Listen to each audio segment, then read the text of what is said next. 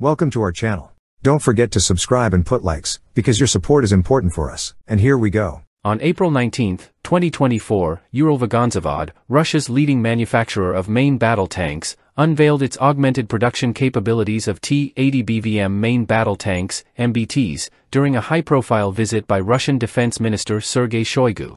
The showcase, amidst the ongoing conflict in Ukraine, marked a significant doubling in tank production since the onset of the war.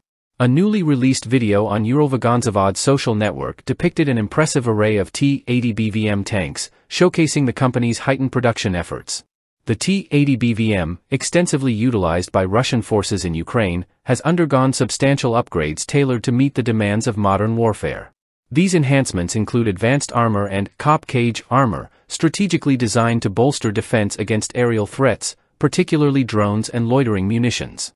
Minister Shoigu emphasized the imperative of furnishing additional protective systems for tanks deployed in the Ukrainian theater, signaling a strategic pivot towards fortifying the survivability and efficacy of armored units in conflict zones.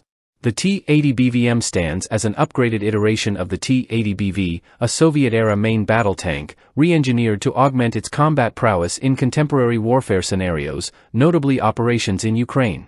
Enhancements comprise improved armor, integration of reactive armor tiles, a more potent engine, and advanced fire control systems, bolstering accuracy and lethality. Armed with a 125mm smoothbore gun capable of firing various munitions, including guided missiles, the T-80BVM also boasts a new digital navigation system and enhanced thermal imaging for enhanced target acquisition across diverse conditions.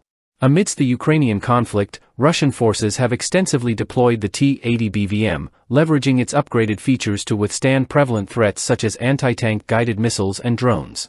The introduction of cop cage armor specifically fortifies the tank's defenses against aerial assaults, rendering it more resilient against the mounting utilization of UAVs and loitering munitions in the conflict theater. The utilization of these tanks underscores the trend of retrofitting older Soviet-era equipment to address contemporary battlefield exigencies and adversities.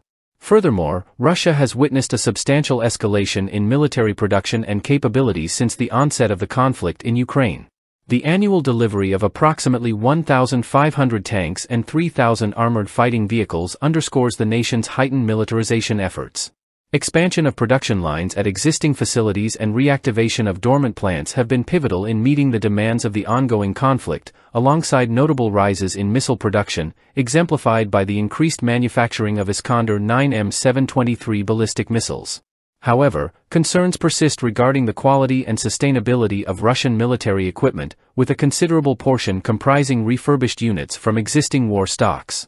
Additionally, sanctions impeding component supplies, particularly from Western sources, pose challenges for advanced weaponry procurement, albeit circumvention attempts through alternative sourcing from nations like China. This escalated production mirrors Russia's broader strategy to assert and potentially expand its military influence and territorial ambitions in the region, thereby engendering significant implications for Eastern European dynamics and stability. That's all for now. See you later.